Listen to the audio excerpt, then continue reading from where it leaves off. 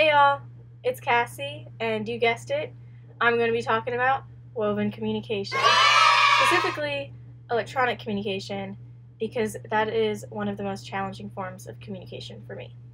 I do have past experience with software like Adobe Photoshop and Lightroom because I started getting into photography a little bit last year, and I've used iMovie before to make little documentaries for school and everything, and that's actually what I'm going to be using for this, but podcast is something that I've never used before, so that project will be new for me. When I first started learning how to use Adobe software to either make my website or start learning how to use Photoshop, I would say that I went on a date with it. So I would sit down and be like, so tell me about yourself. And, that's exactly what I did. I would Google all the YouTube videos and I would just make a bunch of different stuff, like trying to figure out what it can do, what I can do.